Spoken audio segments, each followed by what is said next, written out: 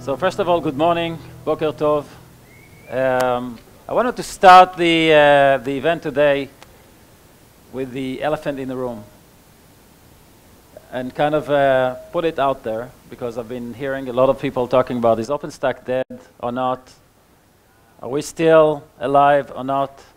And hopefully by the end of this presentation, and definitely by the end of this day, you'll get a good answer for that. So I'm not going to answer that right now. Let's see where we are. So I took actually a post that got viral over the past few days, just around the OpenStack event in Boston, by an interesting name of the guy, a guy named Major, Major Hayden. Happened to be an operator, and his view, I think, was I think very pragmatic into that sense. That basically talks about the fact that the technology is maturing. Part of the maturity is that it becomes a little bit boring, because it actually does the stuff, and it becomes less cool than the rest of the stuff.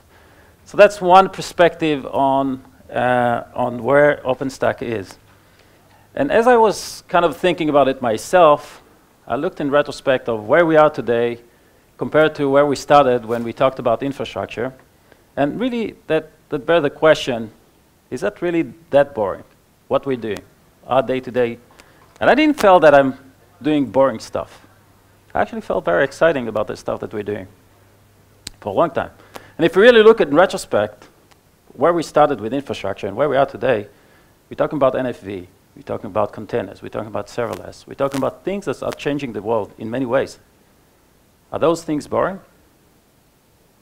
Anyone is bored in dealing with serverless, containers, NFV, and all those type of things? I don't think so. And with regard to OpenStack, I think that's also kind of a misconception.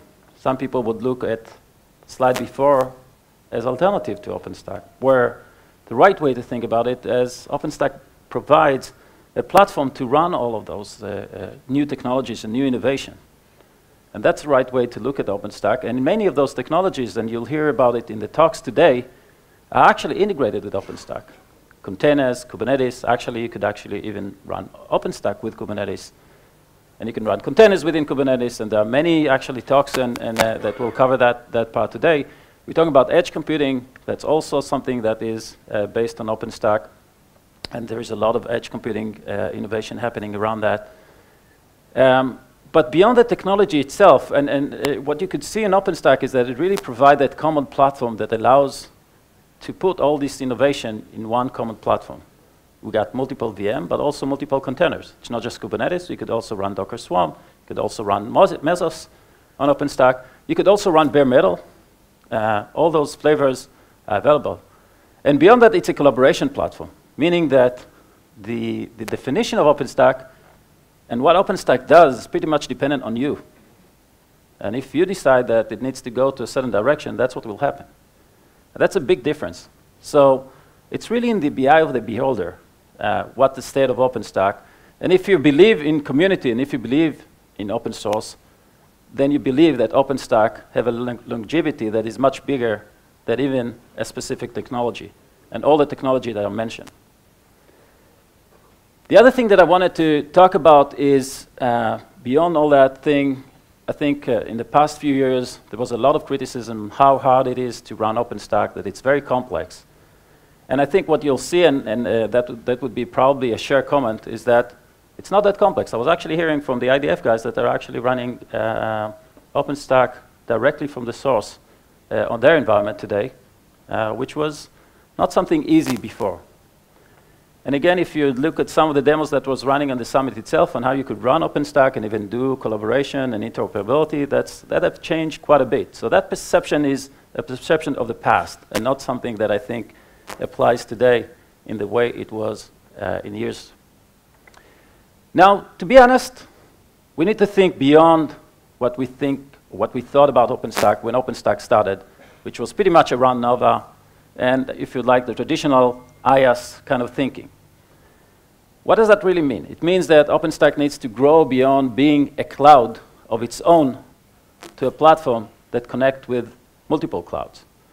And there is already interesting initiative around that.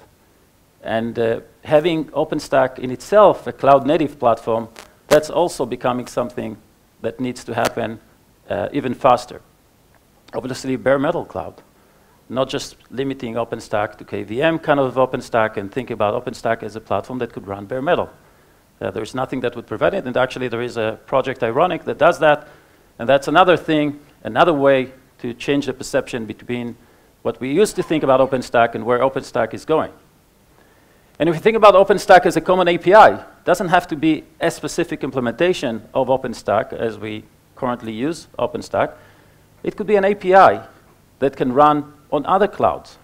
I think Vio in VMware case is a good example for that, but I could see OpenStack becoming also an API front end for other potentially public clouds, including Amazon and Azure and others. Technically, those things can be done. And if we do that, we can think about OpenStack not as an alternative to public cloud only, but also as something that can actually integrate nicely and put a nice flavor around all those different APIs. So all this is kind of some evidence, some way to think beyond the box and think about OpenStack. But now I want to talk Tachlis.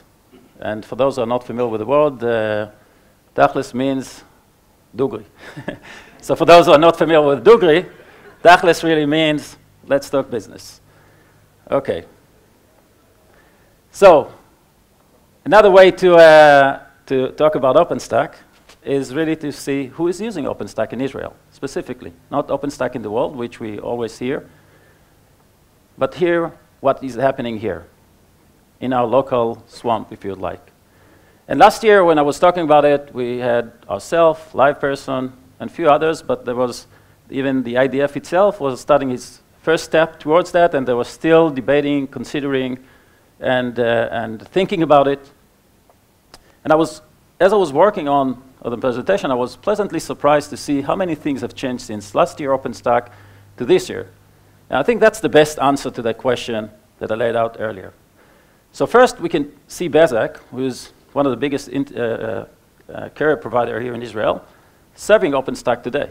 You could see the announcement right after OpenStack Israel last year, and now we're a customer of Bezeq actually, running OpenStack, Rackspace OpenStack in our environment. But there's others that are using it already, but the fact that there is a local providers that are providing OpenStack, that is a big, in my view, step towards adoption of OpenStack more widely by organization that needs that tagging to actually be able to operate it. So that's a big thing, in my view, for the local industry. Okay, so here I can't really say too much. You'll hear some of the organizational change that the IDF have gone through. Two of the units in IDF, one of them is called Mamram, the other one is A200 that some of you know. But I was told that the only thing, if I say anything about what they're doing, then you'll have to kill me. So that's as far as I'll go. Speaking of what we're doing with OpenStack, actually the last OpenStack has been most successful in Cloudify, and I'm coming from a Cloudify side. Both from an adoption and the OpenStack Summit had a very cool event that was called the Open Source Days, where they actually had hosted events for specific technologies, Cloudify, Ansible, and others.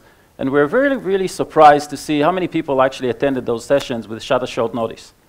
That was quite interesting. So talking about collaboration, you could see the change also in the way the event itself is being organized, as a way that is accommodating other open source initiatives, other open source technologies, and giving them the room to collaborate and the room to even interact with other people. And we've seen also substantial growth in customers, which is also another way to look at, is it going to be a dead technology or not? So obviously, if there are customers around it, if there are businesses around it, if people are willing to pay for that technology and technologies that are from the ecosystem of that, that's also an indication of where that technology is. We also launched a new project that is called ARIA, again, part of that community event. Amdocs. People here from Amdocs? Raise their hand. They didn't wake up yet. Okay, so Amdocs is actually pretty big on OpenStack, and I'll speak on their behalf, but you'll hear their talk on one of the keynotes today. So Amdocs has been using OpenStack in two areas. One of them is ONAP that I mentioned also on our side, which is the big networking consortium, and also in their own data center. It's called the OSS and BSS, and they're running it to actually run their operational data center. And you'll hear more about it.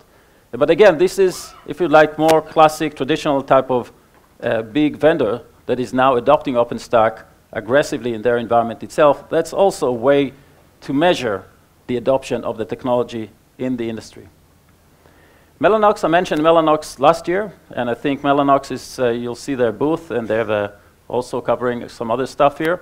But they continue to strive in OpenStack with two initiatives, and they kind of, the way I would quote Florian for that, everything high performance on OpenStack. So they're doing a lot of cool stuff on making OpenStack work faster, and they're also providing their own cloud, OpenStack cloud for lab testing and some other capabilities. Newcomer into OpenStack, wasn't here last year. It's called Kenshu. It's doing marketing kind of operation. And what they basically did is they had their own, if you like, consideration to go to public cloud. But as you could see on the size of their operation, the amount of data that they run, the amount of databases that they run, and the amount of workload that they run, got them to the point where running all this workload in a public cloud becomes a fairly costly operation. So they realized that if you can actually optimize the workload to their specific needs, not in a generic need that fits the public cloud, but to their specific needs, they could cut a lot of that cost quite substantially and build an infrastructure that's suitable for their specific performance. And in that case, have a much more performant environment. So that's another way to look into that, and that's another use case that we're seeing. And the case is, again, what would be the consideration into that? Anyone here from Kenshu, by the way? They still haven't arrived? Yeah, this is too early for Israelis. Okay, so live person, anyone here from live person? Kobe, yeah, our fearless leader. So actually, Kobe sent me a correction from last year. I think the number below was 20,000 virtual desks. So live person is actually growing fairly fast in their use of OpenStack. And they're actually running a lot of containers and Kubernetes on OpenStack. So if you think about containers as an alternative to OpenStack, this is an interesting way to look at that as something that can actually run very well with OpenStack and not as an alternative to OpenStack. And the size of live person is quite staggering. So that's part of the answer. People are using OpenStack, and the adoption of OpenStack is actually growing, and there is more local companies that are using OpenStack, whether it's Kenshu, whether it's the IDF, whether it's startups like ourselves, and so forth. But there's also a lot of innovation and investment in R&D centers here in Israel, and this is just a partial list of those innovation centers and R&D centers in Israel itself by international companies, and you can see some of the names here. And there is more into that. And by all means, if I missed a name here, I apologize, so reach out to me. Now, with that, I kind of conclude, and I wouldn't want to conclude without thanking the people that are actually behind the organization of that. And first of all, it's Jeremy. Raise your hand. Thank you very much. And obviously, we got Avner. Where are you? He's been an organizer for a long time, doing all the work behind the scenes as well. Sharon. Florian. Kobe. Gal, where is Gal? I saw him. Yeah, here is Gal. And Arthur. Arthur is here as well, right? Yeah, here is Arthur.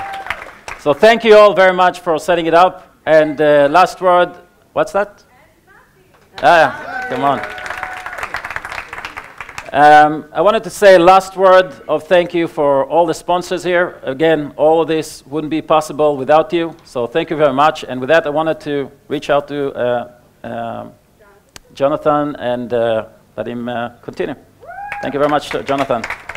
Missed a good football yesterday. Barcelona actually won Madrid, so